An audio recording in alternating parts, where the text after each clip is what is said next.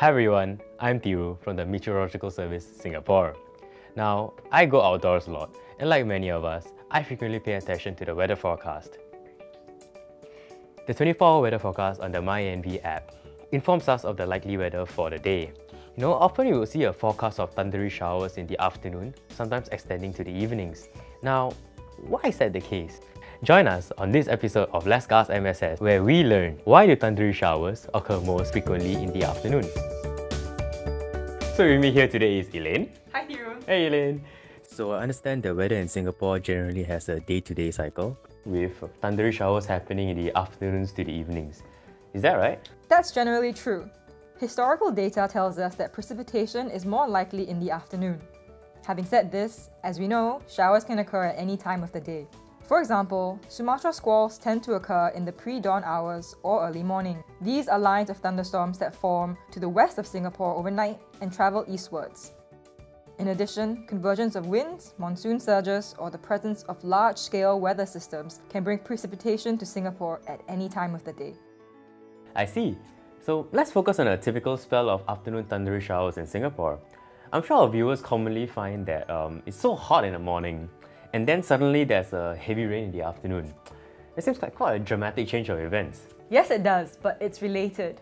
During the day, the sun heats up the land surface.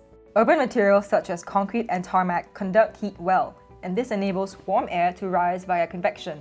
In addition, converging winds such as that of a sea breeze and the prevailing wind can aid this rising process. As warm, humid air rises, the water vapor condenses to form clouds. At around midday, we tend to observe numerous cumulus clouds, which are cotton-shaped.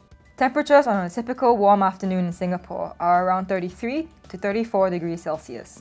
As heating continues and convection intensifies, the cumulus clouds grow vertically, forming thick, cauliflower-shaped towers, which can produce showers. The towering cumulus clouds will continue to grow vigorously and may reach a point where the top is glaciated.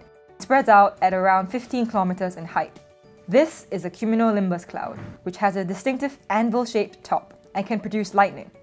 It is important to take appropriate precautions when lightning risk is forecast. Oh, absolutely. I find that it's impressive how this occurs in such a short span of time.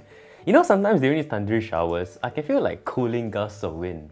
Is that normal? Yes, indeed. A strong downward moving air current, known as a downdraft, can emerge from the cumulonimbus cloud, suppressing the convection current and preventing further growth.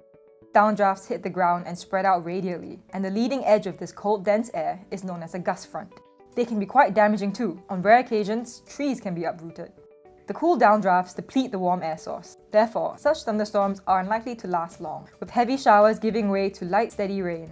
Occasionally, we may encounter particularly intense ones that extend into the evening. In fact, such thunderstorms are more common in the inter-monsoon period, as surface winds are weaker and variable in direction, enabling convergence and convection to proceed more efficiently.